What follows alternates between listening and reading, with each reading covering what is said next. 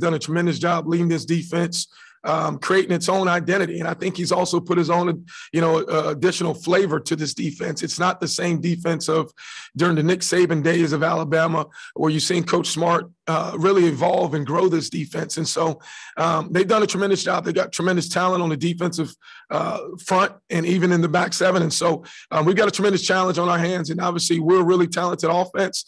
I mean, it's going to be a heavyweight matchup, of two heavyweight teams offensively and defensively going against each other on Friday night.